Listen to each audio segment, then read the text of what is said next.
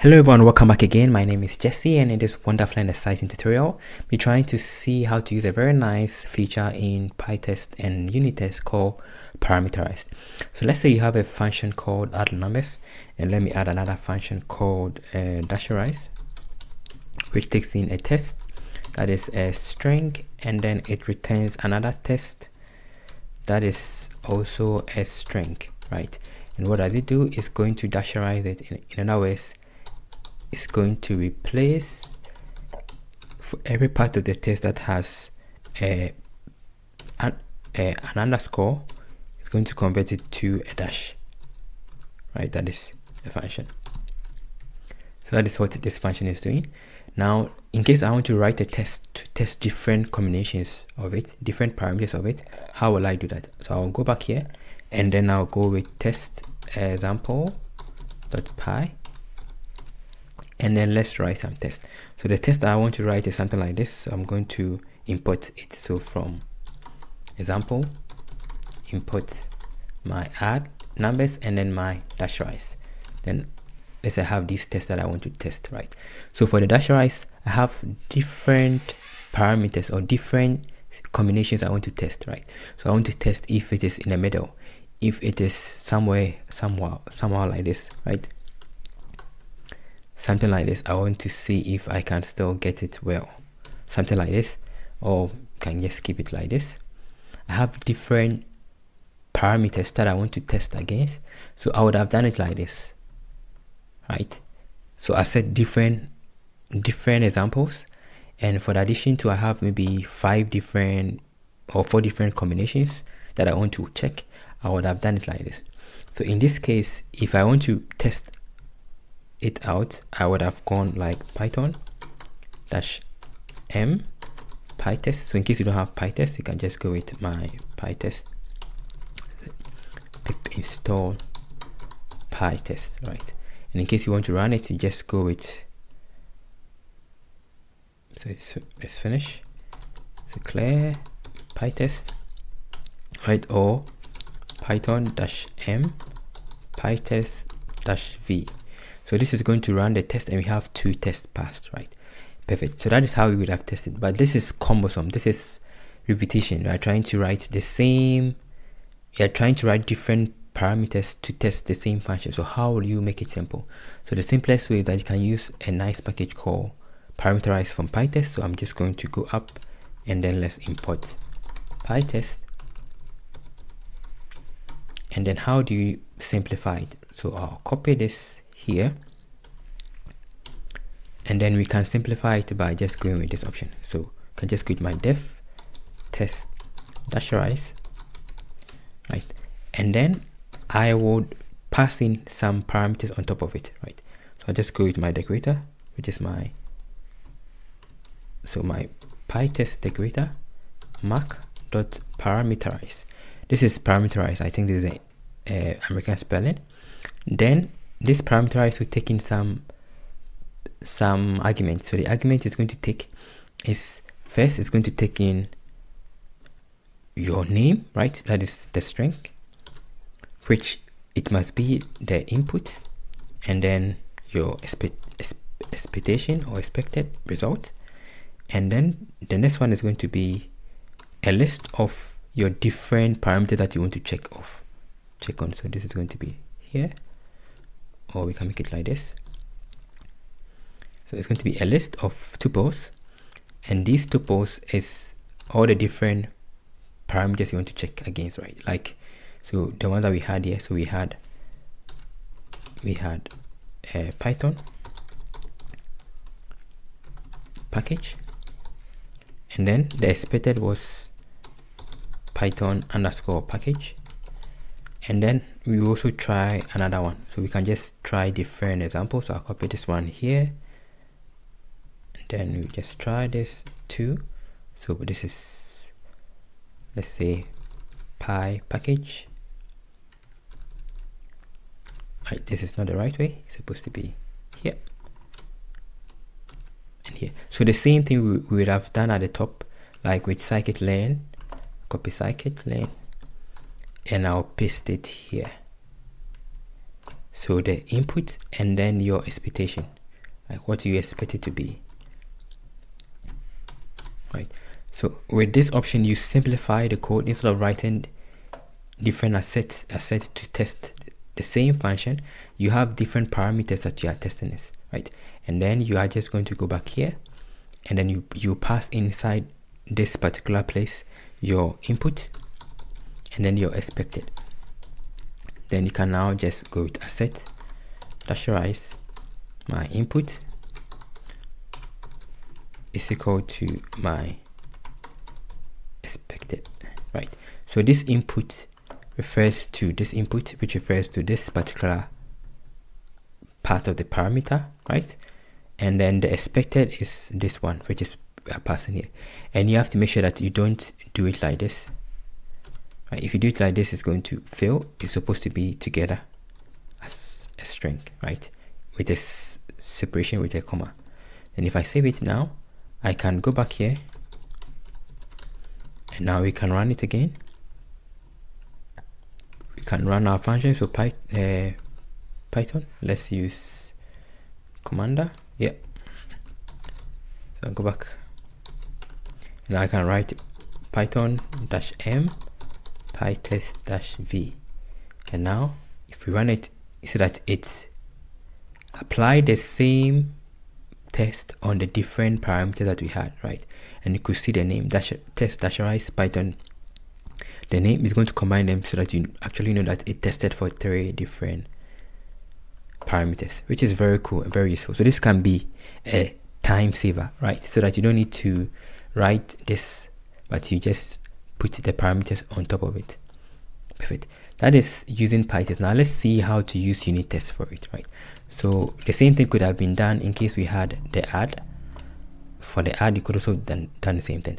Let's see another alternative. So the other alternative is using Unittest. So those that are found of Unittest, this is for Unittest. There's a package called Parameterized. This is the British spelling, which comes with parameterized class, right? .expand, and then it comes with also parameterized class, right? So this one is used on top of the functions inside your class, and this one is used on top of the class itself, right? So let's see how to use them. So I'm just going to create my class-based function, which is going to be import unit test, then my class-based function, so we can call that test dashize. Then I'll pass in my unittest.test case, which takes in whatever test I wanted to do, right? So the same test I would have done, which is def.test dashize 2. Then I would have passed in my myself, which will now have gone with myself.asset equal, then my function, so dashize. Then I would have passed in my parameters. So I would have passed in, let's say, let's pick Python package. You can use any name. You can also use add, the add functions. And then you would have given our result. So just this.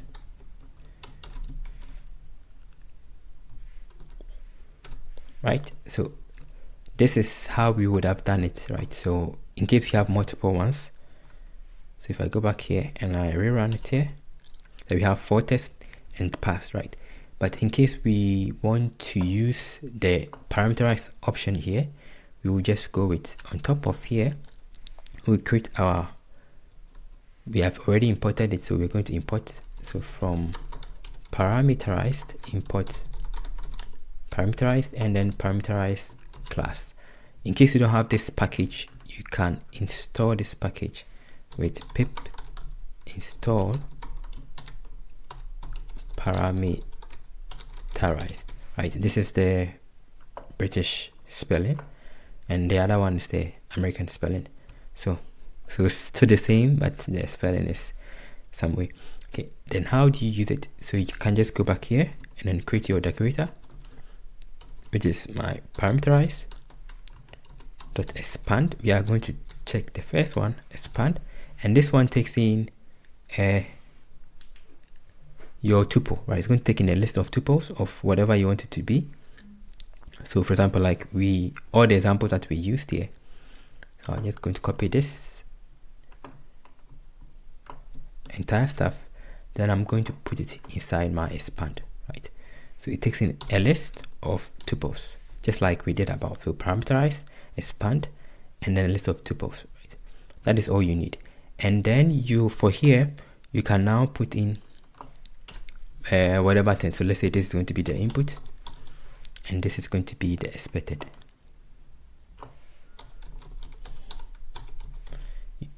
You don't need to even define it. Then input and expected, right? So this is the input and this is the expected, and that is all. That's all you need, right? So this, and if I run it again, hopefully it doesn't fail. So I'll go back here. Let's clear off and let's run it. And now it says pass, and you can see the difference. So Dasherize 2, and you can see the result, right? So either you use Pytest with the mark parameterized, or you use Unittest parameterized package, right? So this is one of the ways you can use it. The other alternative is that you can also do it this way. This is method number 2. Method 2. So for the method 2, instead of passing the parameterized class here on top of it, you don't pass it on top of this. You rather take it off here. So let's go to Dasherize 2. On top of the class, you put it there, and now this time it's not going to be expand, it's going to be class. Right, so parameterize the class so that it affects every part of the class, not a function. This is used in case you have different functions and you want to apply different parameters to it, but this is used if you have multiple functions but you want to apply the same set of parameters to it, right? So let's say I have this one here, and then now the moment I do this, I have to specify my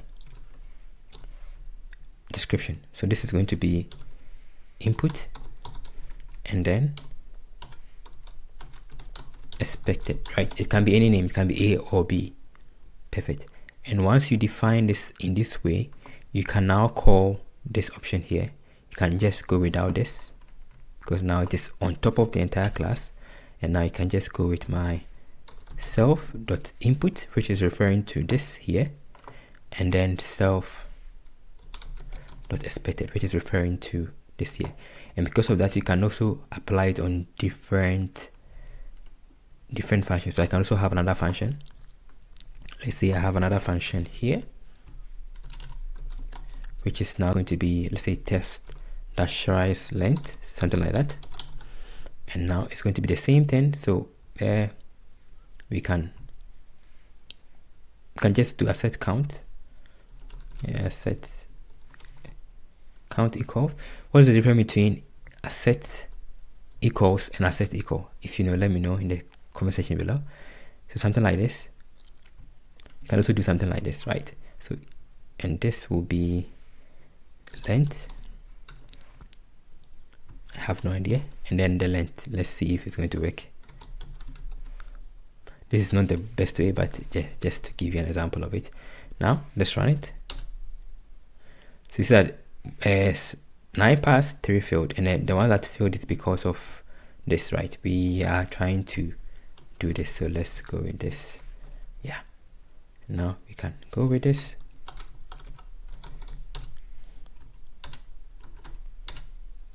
And now everything passed, right? So now with the parameterized class, you're applying the same set of parameters on the entire class. So every function or every unit test within our entire class will be using the same parameters.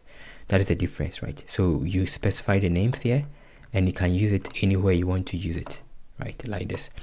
And then there is also the parameterized expand, which is applied on the function within the class.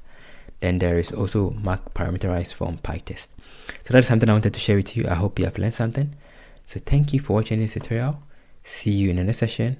And then back to our question, the difference between asset equal and asset equals is the equals, the one with the S, is deprecated, right? It's for the old packages, but they're still working. So they just kept the 2 there. Thank you for watching. See you another time. Stay blessed. Bye.